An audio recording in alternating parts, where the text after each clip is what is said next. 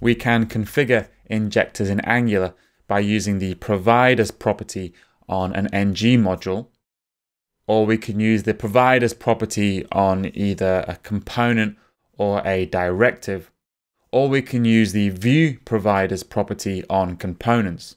So the question is, where do you configure your provider? And understanding where to configure your provider is a key piece of understanding how to architect your Angular application. And that's what we're going to discuss in this lecture with a real practical example. By the end of this lecture, you're going to know the difference between configuring a provider on an NgModule, a component or directives providers property, and a component viewProviders property. So to demonstrate this functionality, I've created a simple class called SimpleService. And SimpleService has one property called value, which holds a string. I also have a component called childComponent, and I've injected an instance of SimpleService into our components constructor. And then in the template, I'm using string interpolation to bind to the value of value on our SimpleService. And I also have another component called parentComponent, and again I'm injecting an instance of SimpleService, but this time I have an input control and I'm doing two-way data binding using NgModule on the service.value. And I'm also rendering an instance of the child component from within our parent component. And then in the app component, in our top level app component, I'm just rendering two parent components side by side. Now these classes here, this row and col xs6, these are just Twitter Bootstrap classes, which lets me show two things side by side. So they'll show up side by side instead of one on top of the other. And just another quick note, these components also have some styling set up on it. I'm not going to go through it, but they're just to add some nice different background colors so we can clearly distinguish between the parent and the child components. Now, before I can run this, we first need to configure our SimpleService on the root NgModule. That's the first example we're going to look at, which is configuring the SimpleService via the NgModule providers. So if I go into the NgModule and just like before, I'm going to add it via providers.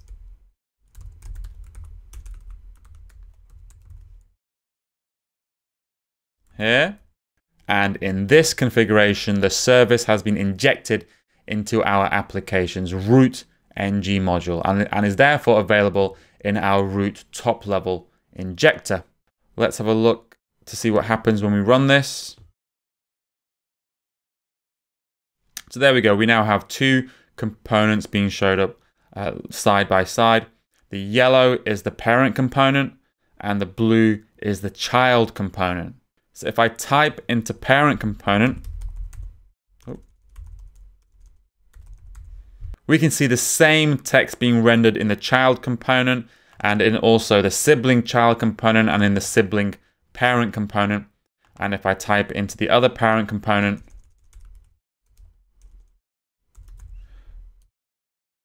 we can see the same thing happening. It's the same value that's getting rendered in all of the different components. Let me explain what's going on with an animation. So we have the injector tree in the middle of the screen, the component tree to the right of the screen, and I'm just showing which providers are getting configured where on the left of the screen. So right now, the SimpleService is getting provided on the root NgModule.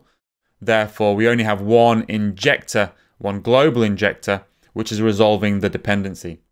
So therefore, every time we request an instance of SimpleService to be injected into one of our components, it's always going to inject the same instance. So if the parent component requests an instance of SimpleService, it will forward it to its injector, but since its injector we haven't configured it on the parent component, it's going to forward the request to its parent, which is the NgModule injector. And since we've configured it there, it's going to return an instance of simple service. And then when the child component requests the token simple service, it goes to its child injector. We haven't configured it on the child injector, so that will forward it to its parent. It's not configured on the parent, and that's going to forward it to NgModule. And then NgModule will return to it exactly the same instance of simple service that was returned to the parent component. So both of those components, the parent and the child, are getting returned exactly the same instance of simple service. Remember, if we request the same token from the same injector, we get the same instance returned. And since we've bound the input field on our parent component directly to the simple service value field, and since it's the same instance of simple service being returned everywhere, that's why whenever I type into the input field, it's automatically updating the other input controls and also the child components as well. So therefore, if you want to share one instance of a service across the entirety of your application, you configure it on the NgModule providers. Now let's see what will happen when we configure the simple service additionally on the parent component via the providers property. So it's still configured on the NgModule, but I'm also going to configure it on the parent component decorator on its providers property. Now, if I rerun the application, let's see what's going on. So we're still rendering our components as before, but if I type into the parent component,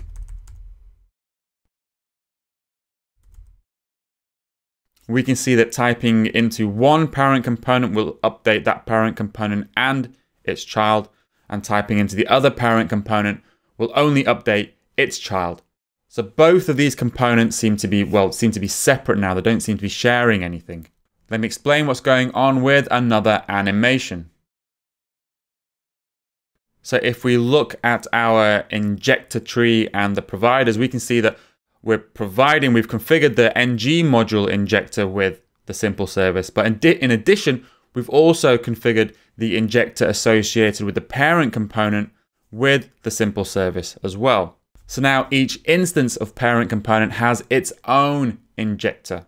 Different instances, different parent components will have their own injector, and each of those injectors will have its own simple service configured on it. So now when a parent component requests a resolution of the simple service token, it will request this from its injector. And since we've configured simple service on the parent component as well, the parent component's injector will just return an instance of simple service. It won't get forwarded to the NgModule. And then when the child component, the child of the parent, when it requests simple service as well, we haven't configured it on the child component, so it's going to forward the request to its parent. It's configured on the parent, and it will return the same instance of simple service that was configured on its parent. And that's why both the parent and the child are sharing as an instance of simple service, like so. So the parent and child are both sharing an instance of simple service. So that's why entering data into the parent will update the child, but both parent components now have separate instances of simple service. And that's why each parent component isn't sharing data between themselves. That's why they have separate data. They have separate instances of simple service. So if we want to have one instance of a service per component and shared with all of the component's children, we configure that service on the providers property on our component decorator. Okay, so if we now configure the simple service provider on the viewProviders property on the parent component, let's see what happens.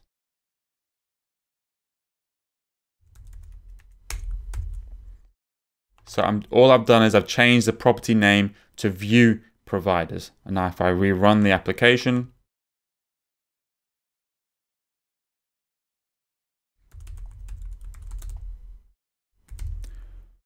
we can see that nothing really has changed. It's still the same functionality as if we had configured it on the providers property.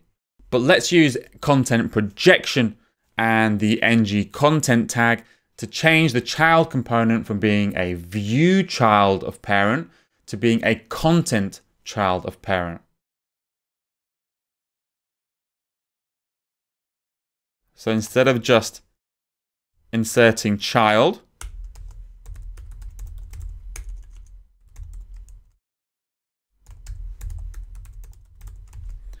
I'm going to project the child in via an NgContent tag.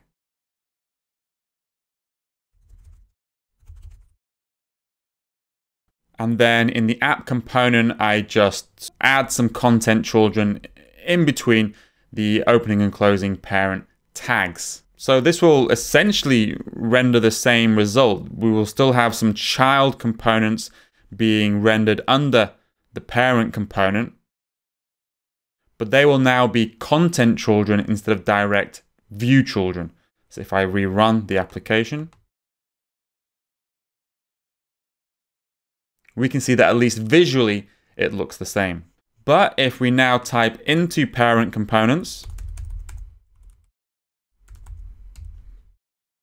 we can see that this isn't actually automatically updating the child components anymore. That's because when using viewProviders, the component creates an injector which is only used by the current component and any view children of the current component. If you're a content child, as our child component now is, then it uses the injector in NgModule to resolve the dependency. Let me show you with an animation. So similar to before, we've provided simple service on NgModule and we've provided simple service on the parent injector, but via the viewProviders property. And now when a parent component requests a resolution of the simple service token, it goes to its parent injector. And since it's configured on the parent injector, that's fine. It will return an instance of simple service. But then when the child requests an instance, requests a resolution of the simple service token, since the child is a content child, it can't then request, it doesn't then forward the request to the parent injector. It requests actually directly from the NgModule itself. So now the parent component, each parent component is getting returned a separate instance of simple service, and then all child components are actually getting returned the same instance of simple service from NgModule, but most notably, it's a different instance to the parent component. So, and since we're changing the value of the simple service from the parent component, the child component isn't updating automatically. Nothing is updating the simple service that gets injected into the child component. And since nothing is changing the simple service that's getting injected into the child component, that's why we're not showing anything on the screen when we type into the parent component. So if we only want to have one instance of a service per component and shared with only the component's view children and not the component's content children, we then configure that provider on the viewProviders property on our component decorator. So to summarize, we can configure the DI framework in Angular in three main ways.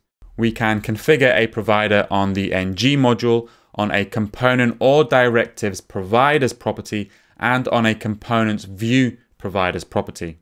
And deciding where to configure your provider and understanding the difference is key in understanding how to architect an Angular application. If we want an instance of a dependency to be shared globally and share state across the application, we configure it on the NgModule. But if we want a separate instance of a dependency to be shared across each instance of a component and its children, we configure it on the component's providers property. And if we want a separate instance of a dependency to be shared across each instance of a component and only its view children, we configure it on the component's viewProviders property.